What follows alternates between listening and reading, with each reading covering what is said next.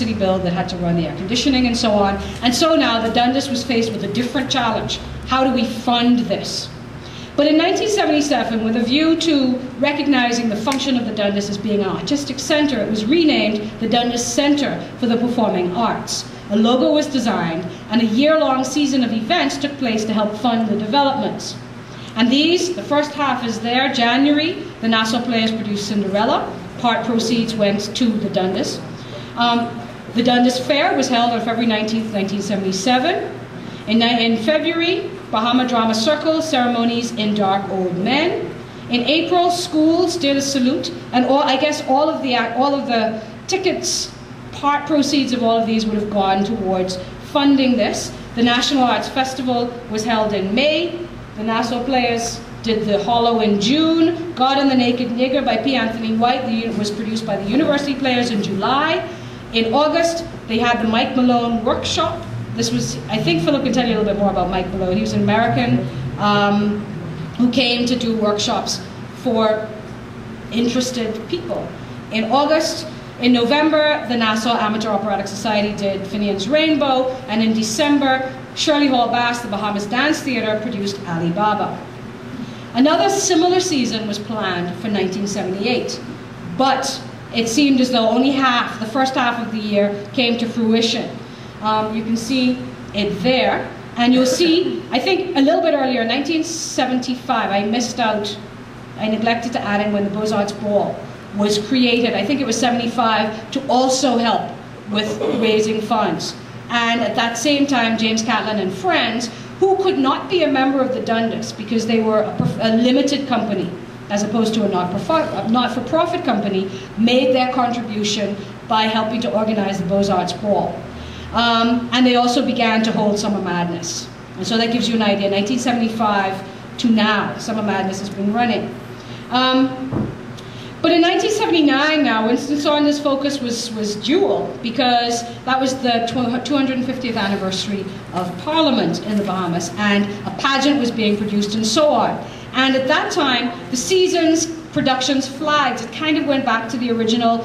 The member groups would produce 1 or 2 productions, but this whole year of activities did not happen in 1979.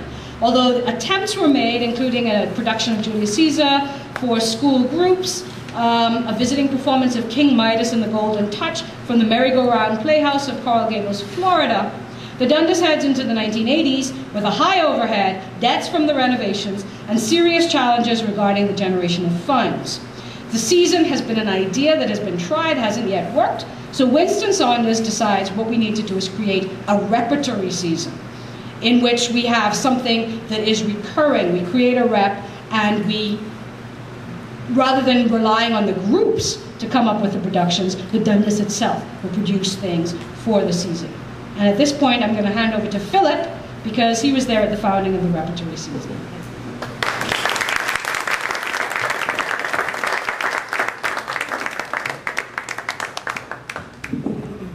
I am not a lecturer, so I'm going to read. And some of this is about me, so I'm going to read it the way it's written. Just let you know that. Okay, Dundas Repertory Season 1981 to 1999. In 1978, Philip Burrows a graduate of Andrew Curry's Aquinas College and former member of the Nassau Amateur Operatic Society, left the Bahamas to study acting at the American Academy of Dramatic Arts in New York City. He returned to the Bahamas in May 1980 to take up a position at the Institute of the Arts run by Kayla Lockett Edwards. That position never materialized. Philip attends a rehearsal at the Drama Circle production of The Gin Game. Gail Saunders comes out and says, "Who are you? What are you doing here?"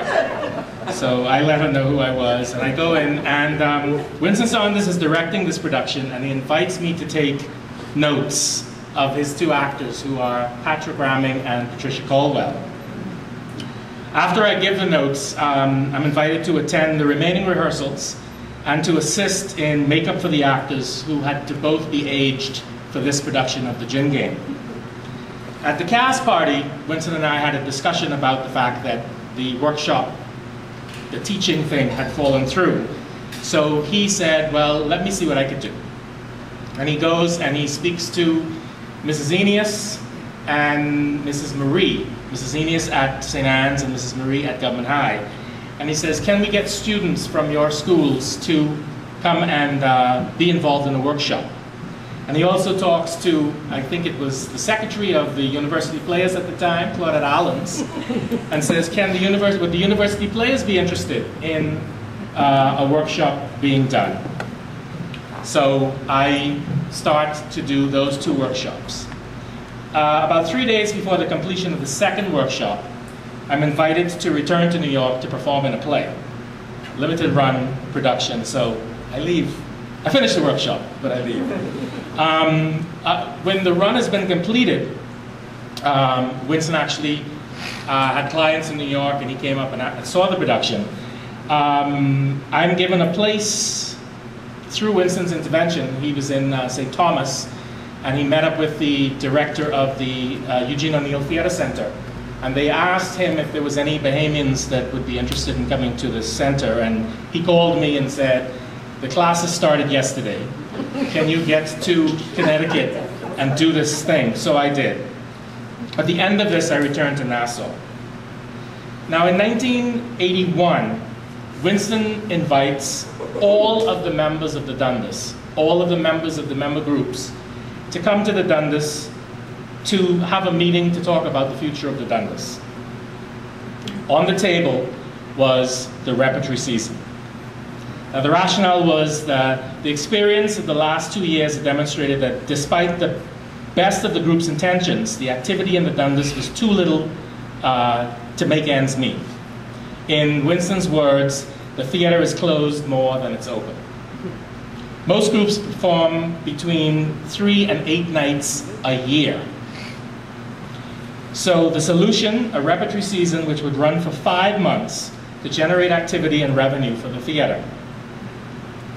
Now, the way that the repertory would differ from the seasons of 77 to 79 would be that the season would be united under a single artistic vision. The season would draw upon the strengths of all the member groups. The season would generate a repertory company that would be able to perform plays back to back. Needless to say, the groups were a bit skeptical about this, but it was a very kind of raucous meeting. And the 2 people who I specifically remember helping to push this through were 2 members of the Nassau Players, Tony Betts and Tony Osborne. And they broke ranks with everybody else and said, look, we need to give this a try. Because they all did productions with the Nassau Players and sometimes joint productions with the Nassau Amateur Operatic Society. So through the help of those 2 gentlemen in the discussions, people relented and said, okay, we will give this a try. So the first experiment was to be 2 plays, 12 Angry Men and And Miss Reardon Drinks a Little, to be directed by American television star John Amos, Roots, Good Times. And he was also supposed to have a part in those productions. So the idea here was to run a play, close it, and 3 days later open the next play. 2 5-night runs, Tuesday through Saturday, were planned. Now this would be the 1981 Dundas Repertory season, the actual first season. Well, after the rehearsals began for the plays, John Amos discovered that he had taken on a little bit more than he can deliver. So, to direct in and star in 2 plays that were 3 days apart, it was just too much.